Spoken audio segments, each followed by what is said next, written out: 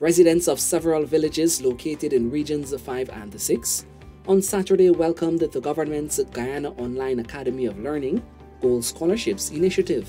Led by Minister of Human Services and Social Security, the Honorable Dr. WIIN Prasad, teams from GOAL and the Ministry of Education visited number 76 village, Skeldon, Yakusari, Quarantine and Bath Settlement, West Berbice, to assist the residents in the application process for the scholarships.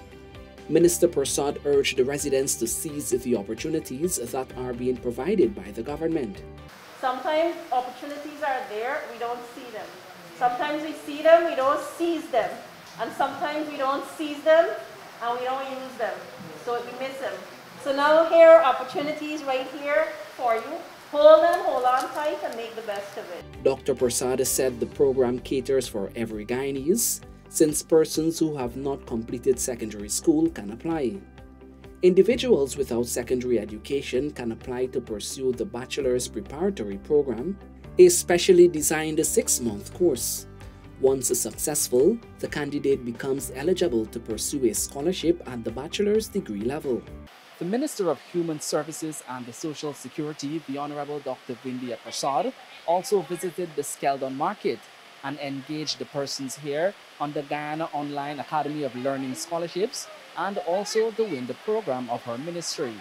I believe it's a great initiative. I've been waiting on this opportunity for quite some time. Over at the Princetown Shiva Shakti Mandir, number 76 village, Quarantine Berbice, individuals who registered for the government scholarships praised the administration for opening the initiative to all Guyanese. People with enough money and so forth, the financial support, they get the chances. But what about other people out there that are not supportive? A lot of people don't be supportive to us, but we get the chance here. I think it's a great idea and a great opportunity, and we do appreciate it. I feel really happy, excited, because with this scholarship, a lot of people could manage to have a job.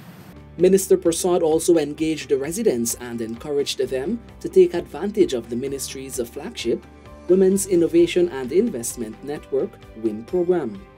The program, which caters to women and girls, offers a certification in 20 courses in areas of information and communication technology, decor and design, garment construction, professional care, beauty and wellness, and hospitality and administration. I'm a big believer that once you give people an opportunity, be it education or be it some way where they can move from a state of dependence to a state of independence, you have taught a person to not be always waiting for a handout. You're teaching them to help themselves. Residents of Bath Settlement praised the WIIN initiative, as they noted it will go a long way in empowering women and girls. I think it's a great opportunity, especially for this community, because a lot of women are unemployed and not doing anything. Most of them are at home, not doing anything and stuff. So I think it's a great opportunity, and a lot of women will benefit from this. I think this is a very, very good opportunity to help us women who is at home doing nothing, that it could help us to gain experience and achieve what we want. It's a good initiative, especially for women like me who came out of a failed relationship, and it's a single mom, so it's a stepping stone for me to get back on my feet. And it's a good initiative because I know there are other people out there like me who will accept this and better themselves. For the WIIN initiative, classes will be done online or in classrooms with no more than 30 persons in attendance. During the course, the women and the girls will also be educated on their rights and freedoms as outlined in the Constitution.